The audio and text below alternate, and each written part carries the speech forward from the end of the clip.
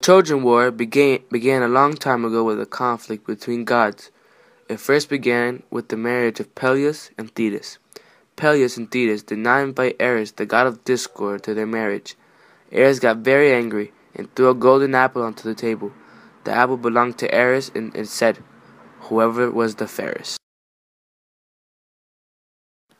Hera, Athena, and Aphrodite each reached for the apple.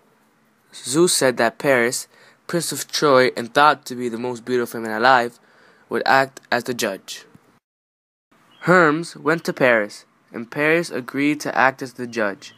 Hera promised him power, Athena promised him wealth, and Aphrodite promised him the most beautiful woman in the world. Paris chose Aphrodite, and she promised him that Helen, wife of Menelaus, would be his wife. Paris then prepared to set off for Sparta to capture Helen. Sparta, the husband of Helen, Menelaus, treated Paris as a royal guest. However, when Menelaus left Sparta to go to a funeral, Paris abducted Helen and also took a lot of Menelaus' money.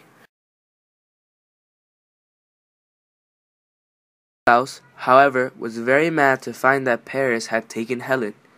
Menelaus then called all of Helen's old protectors, as all of the protectors had promised long ago that they would all back Helen's husband to defend her honor. Many of the protectors wished not to go to war.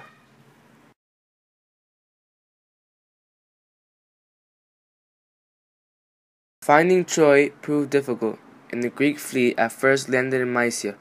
According to Herodotus, the Greeks were under the impression that Helen had been taken by the Tarantines, and though the Tarantines denied such allegations, the Greeks laid war to the city. The Greeks ultimately won, but suffered heavy casualties at the hand of Telephus, king of the Tarantines, and at the end were still without Helen.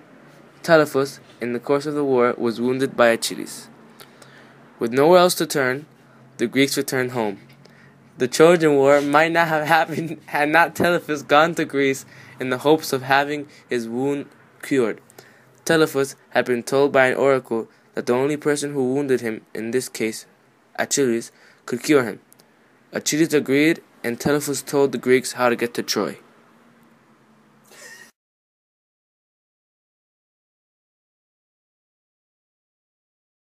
The first 9 years of the war consisted of both war in Troy and war against the neighboring regions.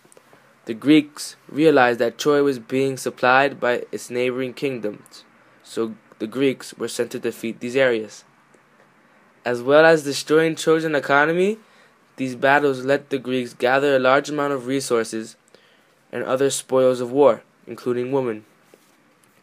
The Greeks won many important battles, and the Trojan hero Hector fell, as did the Trojan ally Penthesilea. However, the Greeks could not break down the walls of Troy. Still seeking to gain entrance into Troy, clever Odysseus ordered a large wooden horse to be built. Its insides were to be hollow so that the soldiers could hide within it. Once the statue had been built by the artist Apelles, a number of the Greek warriors, along with Odysseus, climbed inside. The rest of the Greek fleet sailed away so as to trick the Trojans. Man, Sinon, was left behind. When the Trojans came to marvel at the huge creation, Sinon pretended to be angry with the Greeks, stating that they had deserted him. He assured the Trojans that the wooden horse was safe and would bring luck to the Trojans.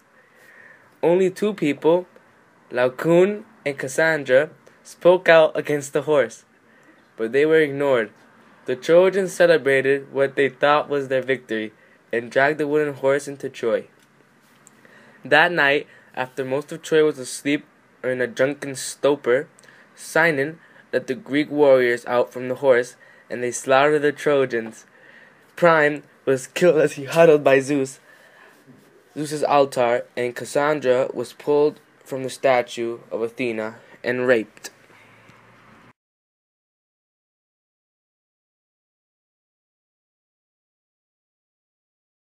Polysena, daughter of Priam, was sacrificed at the tomb of Achilles in Astyanax.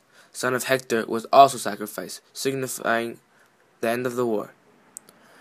Aeneas, a Trojan prince, managed to escape the destruction of Troy, and Virgil's diary tells of his flight from Troy.